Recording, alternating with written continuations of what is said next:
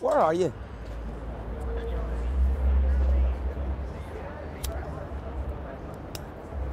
Aye, do you know what? It's closed back here now, man, because I'm going on the minute here.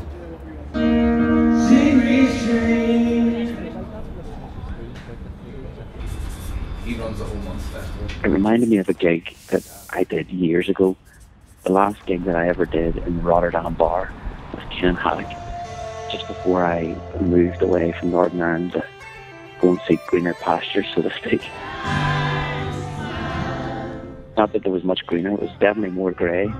There wasn't much green where I moved, but I did this last gig there, and it was beautiful, and it felt round, and it felt positive, is what it felt. You know, just it felt filled with positivity. It felt like I was being sent off, you know, to go and conquer something. It was like, oh, go on, lad, we're behind you. We're behind you. I've always felt this sort of overwhelming sense of support. And it was really prevalent that night in Custom House, you know. It felt genuinely beautiful walking out onto that stage at Custom House Square that night to see that sea of people with their arms in the air, expecting for the night ahead. Had that same sense of positivity and joyous, like a celebration. Is on the way. Actually, he was born already on St. Patrick's Day, would you believe? You know, it's kind of all the same thing. You do the same thing in Seattle that you do in Melbourne, that you do in Belfast. But in Belfast, I always leave with a different sense of fulfillment.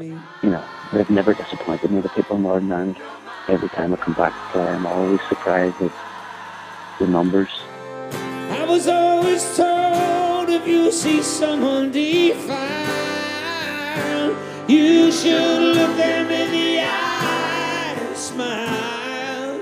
Take their hand, or better still, take them home, home. I'm always surprised at the vibe and the energy that they bring.